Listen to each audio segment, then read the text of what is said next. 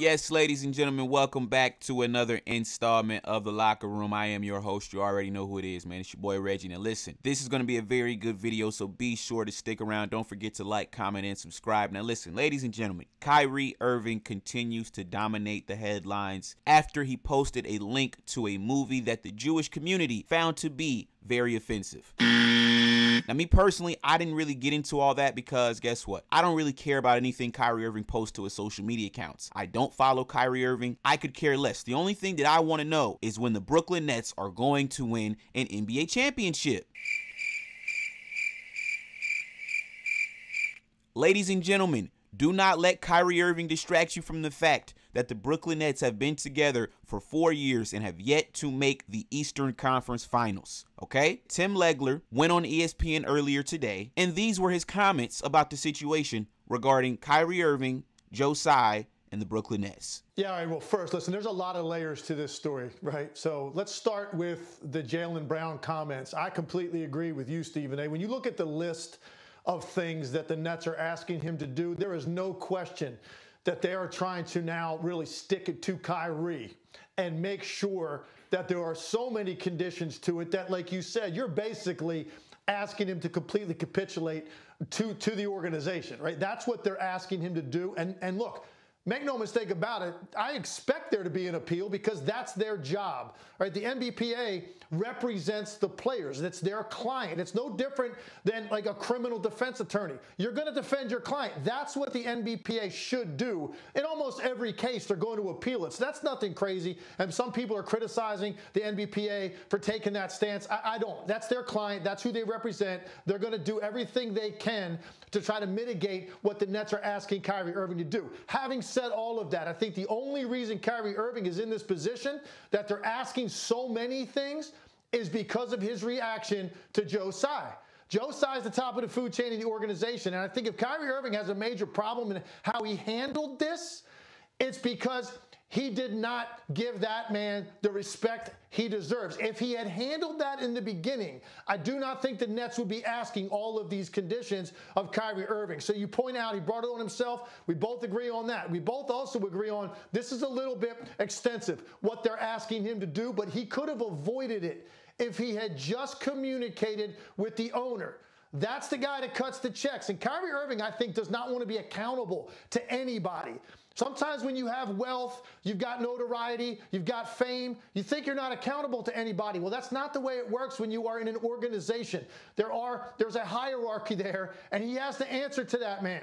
And if he had just communicated with him, I think he could have avoided a lot of this. But now it's taken a turn, and we're going to see this is really a giant game of chicken. And they're trying to get Kyrie Irving to cave on this. And let's see how far he is willing to take this and how long he is willing to sit out, trying to make sure he does not do the things that the Nets are asking him to do. But I think he could have avoided it if he hadn't disrespected Joe Tsai. So that's the other layer to this. It's their relationship and the disrespect that he showed the owner. And I think that's really what this is about on the part of the Nets. I think he could have gotten away with the apology that he issued and get back to playing basketball. But the fact that he didn't do a verbal apology and he did not communicate with the owner and repeatedly ignored him over a period of days has put him in this position now where they're going to make him extra accountable to the organization. And I really think that's what this is.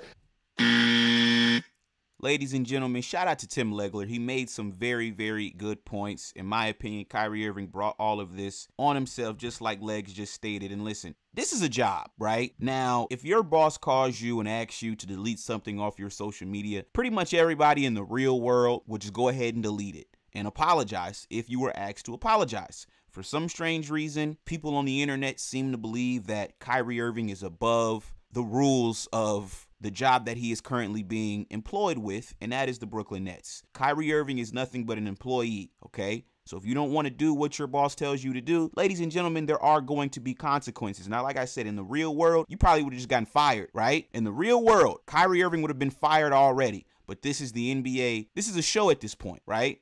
This is all for the cameras, and this is all for show at this point because, once again, like I told you guys before, the Brooklyn Nets are not a competitive basketball team, okay? Now, in my opinion, also, this is payback for what Kyrie Irving has done to destroy the Brooklyn Nets franchise. If you guys remember, before Kyrie Irving showed up, this was a very, very good basketball team. I believe they made the playoffs with D'Angelo Russell, Karis LeVert, Jared Allen, those boys, right? Kyrie and KD show up, promise the Brooklyn Nets that they're going to at least be a competitive franchise and try to capture the team a championship. Ladies and gentlemen, they have not done that. And the Brooklyn Nets are not happy about this situation. So this is their payback on Kyrie Irving. Remember when Kyrie Irving decided he wasn't gonna go to work for 2 weeks? Didn't call, didn't text anybody? This is payback. Jaylen Brown is the vice president, I believe, of the Players Association, if I'm not mistaken. Now, this is what he had to say about the Kyrie Irving situation. He says, I don't believe Kyrie Irving is anti-Semitic.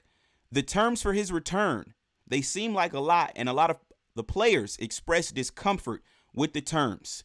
He made a mistake. He posted something. There was no distinction. Ladies and gentlemen, if you guys don't know, these were the terms for Kyrie Irving to be reinstated by the Brooklyn Nets, right? He must apologize and condemn the movie.